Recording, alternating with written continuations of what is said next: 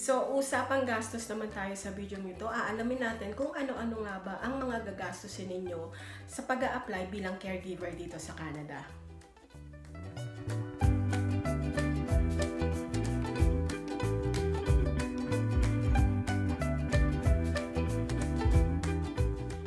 Meron din po akong video about the eligibility requirements para maging caregiver sa Canada. Kung hindi nyo pa po yung napanood, sana po ay mapanood ninyo right after this video.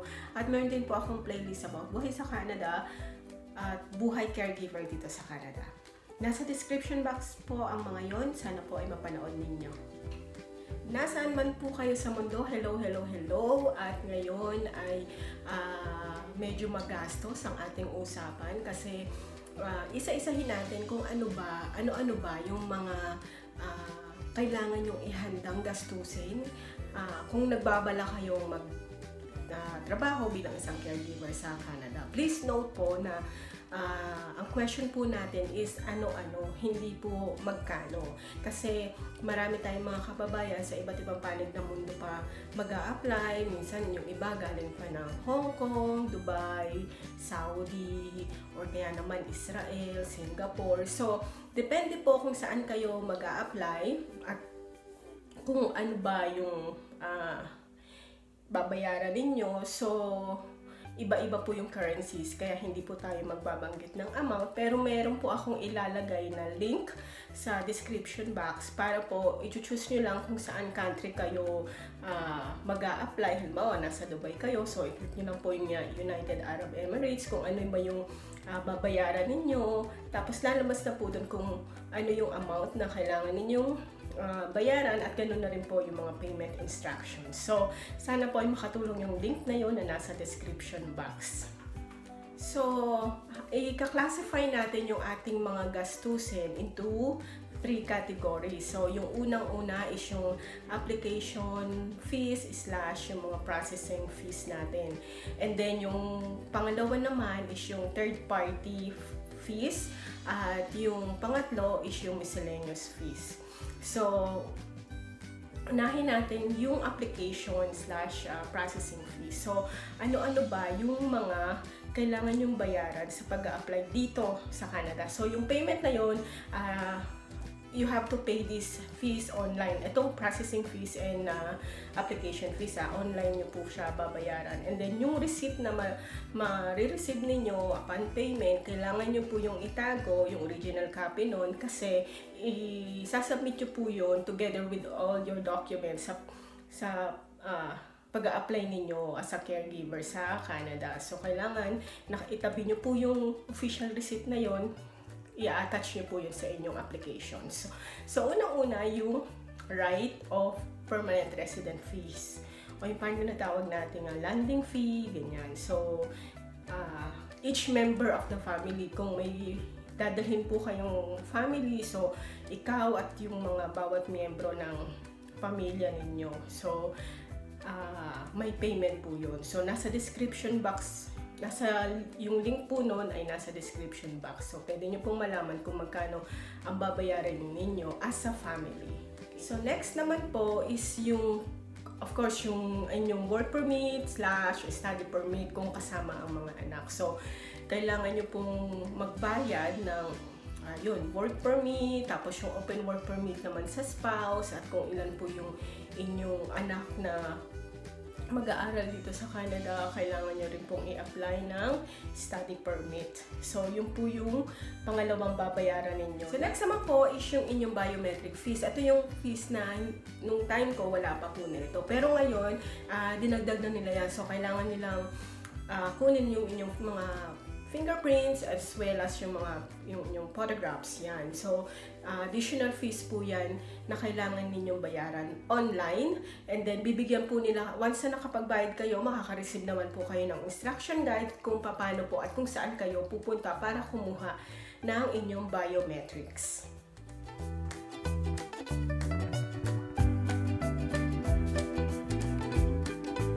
Next naman po na inyong babayaran is yung third-party fees. So, ibig sabihin, hindi po kayo sa Government of Canada magbabayad nun. So, institution po na accredited po ng Government of Canada. Let's say for example po, yung isang fees na kailangan ninyong bayaran is yung medical fees. So yung medical fees, kayo as a primary applicant bilang caregiver at yun din po mga member ng families ninyo ay kailangang dumaan sa medical examination. So yung pong medical examination, hindi po pwede na kung saan nyo lang po gustong pumunta na clinic or hospital, dun lang po kayo pupunta. Meron po mga accredited hospitals or clinics ang Government of Canada na kung saan dun lang po kayo pwedeng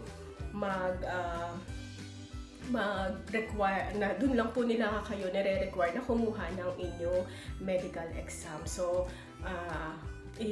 kung nasan man po kayong panig ng mundo, meron pong Canadian immigration website yan o Canada immigration website, equivalent yan sa country ninyo. So, pwede nyo po malaman kung saan po kayo pupunta para po makapag-take ng medical exam o sino lang po ba yung accredited hospitals or clinics na meron dyan sa country kung nasan po kayo nag-i-stay. Next naman po is yung police certificate. So, yung mga police clearance. So, kung kayo po or yung asawa nyo po ay nagtrabaho or nagstay sa ibang bansa other than dun sa Pilipinas for more than 6 months, so kailangan nyo pong kumuha ng police certificates dun sa mga countries na yon. So, dun po dinedetermine kasi kung admissible po ba kayo sa Canada. So, I think yung police certificate, kung meron kayong child na 18 and above, so kailangan ding kumuha ng police certificate nun.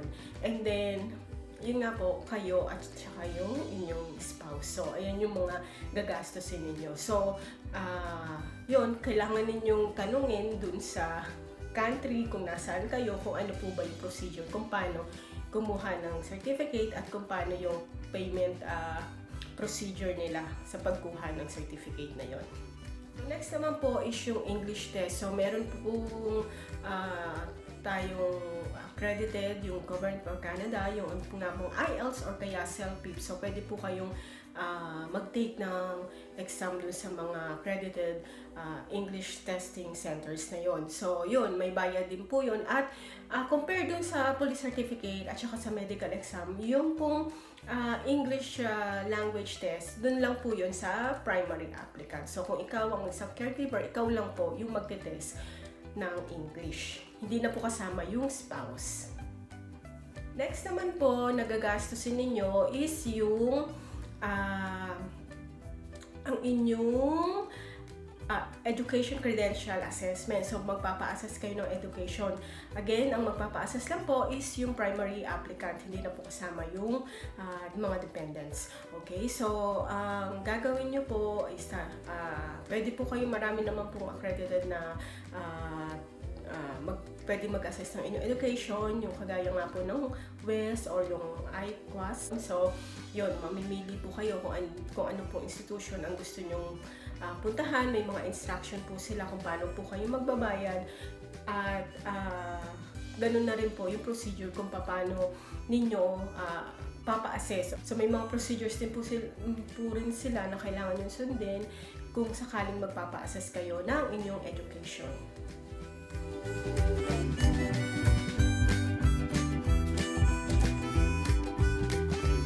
Ngayon pupunta naman tayo dun sa miscellaneous expenses. Ito yung mga miscellaneous expenses, mga maliliit na expenses na let's say for example, magpapakuha kayo ng mga pictures, photographs na requirement na dapat yun kung ano yung nasa specifications, dapat yun po yung susundin ninyo. So yan, sa bawat member ng family, or kaya naman kung kailangan nyo kumuha ng passport nyo or passport ng inyong family, so additional expenses din po yan.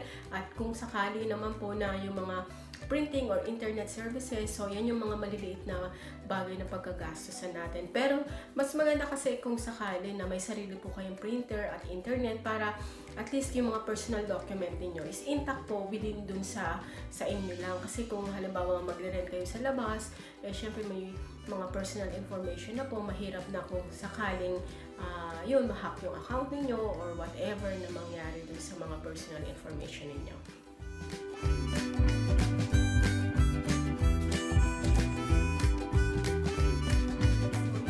sana ay nakatulong ang video ito, kahit maiksi lang po, para malaman nyo lang po, magkaroon kayo ng idea kung ano ba yung mga dapat ninyong paghandaan ng mga gastos. At sa susunod po ulit, bye!